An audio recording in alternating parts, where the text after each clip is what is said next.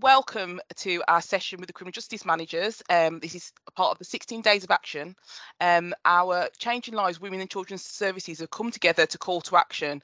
We're united as one services, one united specialist pillar to come together to challenge the assumptions that some women are understood as complex and hard to reach. We'll do this by sharing our practice and our research on supporting women experiencing multiple layers of disadvantage, violence and abuse. The managers on this call are going to talk to you about their experiences, but also the experiences, more importantly, the experiences of the women who access their services. Hi, I'm Nicola Salt and I'm the Service Manager for the Criminal Justice Services in the West Midlands. I just want to bring to people's attention the injustice for someone that receives a sentence under IPP, which stands for Imprisonment for Public Protection. This means somebody is given a low minimum jail tariff, but no maximum jail tariff. It's a really unfair system and it was abolished in 2012, I think. But that's not been done retrospectively. So anyone that was given this sentence before that date still has that hanging over them. And the impact it has on women particularly is huge. I'm going to give an example of a woman that we've been working with for quite some time. This woman, Tanya, was given a tariff under IPP for arson. And we know this was a desperate act of self-harm, as it often is with arson. She'd suffered years of domestic abuse, terrible mental health, self-medication through substance misuse, and she just got to breaking point. So she was given a shorter sentence in 2004, served about 12 months in custody and has been released, and there's been no further offences of arson since that date, but she is still under that sentence. We've been working with her for some time now. It takes her such a long time to trust professionals. She knows at any point if she discloses an issue around mental health, a violent relationship, concerns about substance misuse, that could lead to her being recalled at any time. So there's an example about 4 weeks ago. She contacted our caseworker that she was working with. The police were called out to attend to an incident of domestic abuse from a current partner. Police turned up to her house and he knows how to play the system, the partner. So he mentions that Tanya is an IPP. The police straight away are considering recalling her and putting in custody to keep her safe. And now she's a victim in all of this. She's called the police out because she's a victim of this violent attack. And now the tables are being flipped on her and she's got this sentence sitting over her. The impact means that she doesn't trust professionals. Luckily, she trusts the caseworker that works with herself and she's got a good probation officer. And we reflected the other day on what she's done in the last 12 months. So she's been free of heroin use for 12 months. She drinks once or twice a week. She's enrolled at college. She's enrolled at a gym. She's looking at some volunteering positions with SUIT, which are a substance misuse service in Wolverhampton that work with people with lived experience. And she's left a violent relationship. But still, she's got this hanging over her head. And I think there's just a few comments that she made that I just want to sort of share. You're constantly on edge. Your mental health is impacted massively. You have no idea when and if it's going to end. And I think my final comment that I want to make on this is that these sentences were intended to be given to high risk, repeated, violent offenders and sexual offenders, not a woman who wanted to end her own life during a crisis with her mental health. That's a story from Wolverhampton. Thanks for sharing, Nick. Hi, I'm Linda, the manager of the criminal justice system in Staffordshire, and today I'd like to share one of the many stories from one of our women. This lady in her 20s was full of hope and excitement about the future. She'd met who she thought was a wonderful man with a super job. They were happy and thought that they'd have a great future together.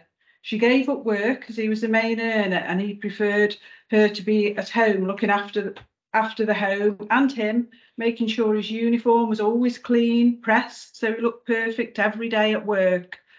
On the outside, they were the perfect couple, but on the inside, things soon became very different. It started with a slap when the dinner wasn't ready. She was stunned, shocked, hurt, embarrassed, but who could she turn to? Everyone thought that they had the perfect life. No one would believe what was really going on. It soon escalated. He was beating her most days. The abuse became more sinister. In her words, sadistic, perverted, depraved. Looking back, it was as though he got a great pleasure from the pain he was inflicting on me, on her. Of course, it was always behind closed doors. The injuries were to her intimate parts, so not visible to anyone. Her confidence had gone. She had no friends, no money, no control. All those hopes and dreams that she had in her 20s were just a distant memory now. She was broken. The day that changed her life was when he came in from a night shift, threw her out of bed and repeatedly started kicking her in the groin. She had to make it stop. The pain was excruciating. She grabbed the nearest thing and hit him with it. It was only a hairbrush. He did stop on that occasion, but it was not the last she was going to hear of this incident. Soon after, she managed to pluck up the courage and left him, moved away, but he still would not leave her alone. Eventually, with the support from the domestic abuse services, she got the restraining order against him. She thought she'd be safe. Some months later, the police knocked on her door and wanted to talk to her about an incident. The incident when she'd hit him in self-defence with the hairbrush. She admitted it. She always told the truth. At that point, not realising the consequences of her actions. She now has a criminal record, charged with assault occasioning actual bodily harm against her ex-husband, who had beaten, degraded, tortured, and ripped away any shred of confidence that she ever had. Again, in her words, her self-esteem is non-existent. She's broken.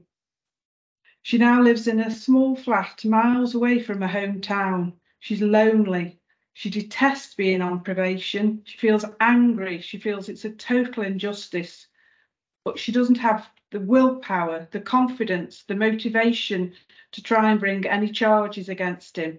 Who would believe her? He's at the top of his game now in his profession. So who would believe what he did to her? And to be honest, she says she could not face reliving the abuse in front of a courtroom. She doesn't go out apart from going to probation. She's fearful of applying for any jobs as she thinks people will judge her because of the conviction. She just about survives on benefits. If only she'd left him sooner.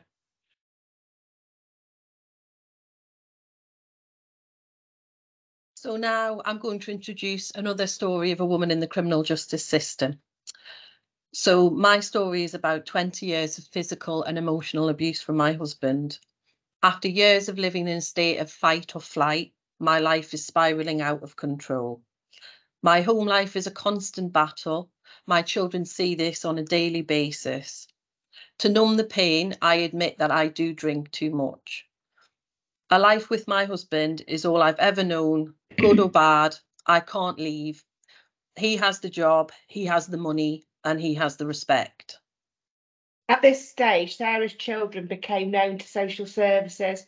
Sarah's husband explained to their social worker that Sarah was a drunken and unfit mother. In doing so, he attempted to deflect any blame from himself.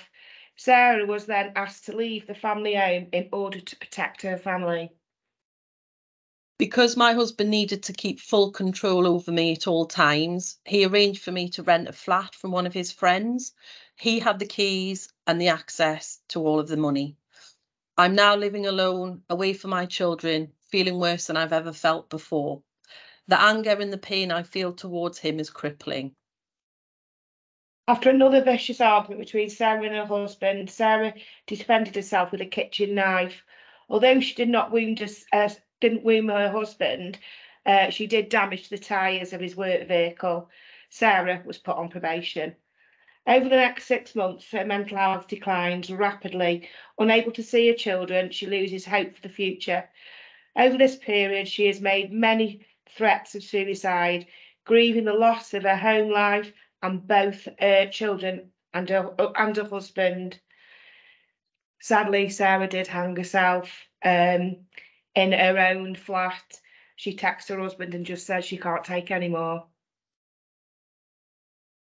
Yeah, my name's Fran Aiken and I'm the service manager for the East Midlands. Thanks, Fran, Linda and Nicola for sharing the experiences of our women. It would be great to say that these experiences are very few and far between. The reality is they belong to virtually every woman that enters into our system. Very, very few come in without a story. And many of those stories do include domestic violence, abuse. They feel there is nowhere for them to turn. That those that should have been protected have become a part of the problem. So anything you'd like to add, ladies, to what we've shared today, what you've shared, and about your experiences of working with the women?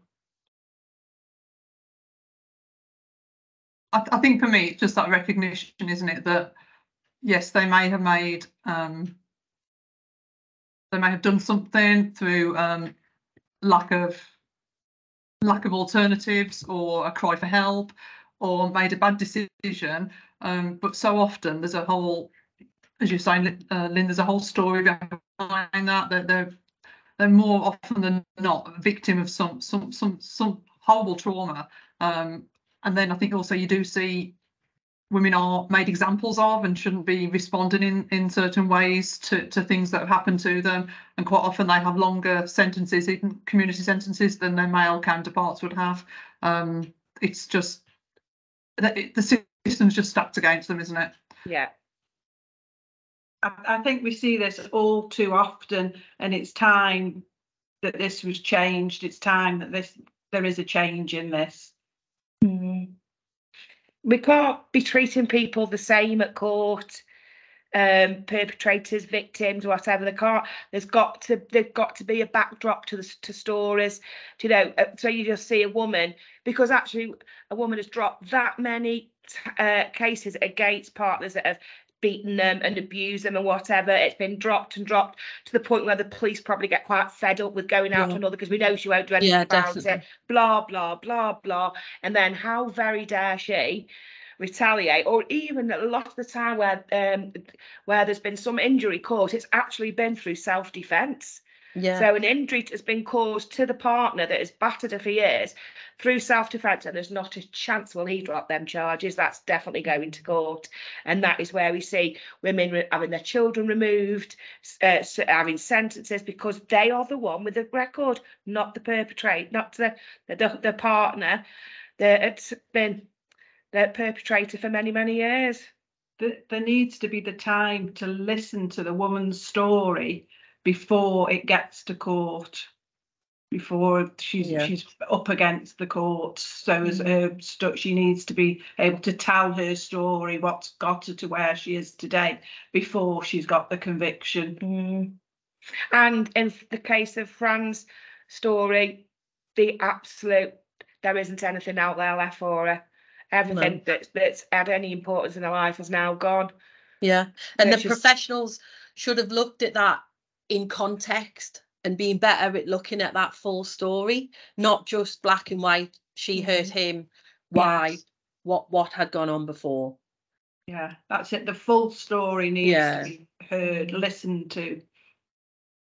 It's giving that acknowledgement to the voice, isn't it? It's like we know when a woman speaks up against, that there'll have been, I don't know, what's the average, 15 incidences that they've not disclosed before. So you're encouraged to talk out. And when you do start to talk out, you're then judged, and then there's other things that come into play. So you're almost encouraging women to then not share their stories. And that's what this whole thing is about sharing stories and hearing and acknowledging the power of the woman's voice. Yeah, absolutely. So just to say thank you all very much for your time, for bringing those stories so we could hear the voice of the women that are in your services. And just a reminder that 16 Days of Action Against Gender-Based Violence is an international campaign that runs from November the 25th to December the 10th, and encourages action and awareness against all forms of violence against women and girls. We hope you heard the stories and will take away with you some of the messages that we wanted you to hear today. Thank you all very much. Thank you. Thank you. Thank you.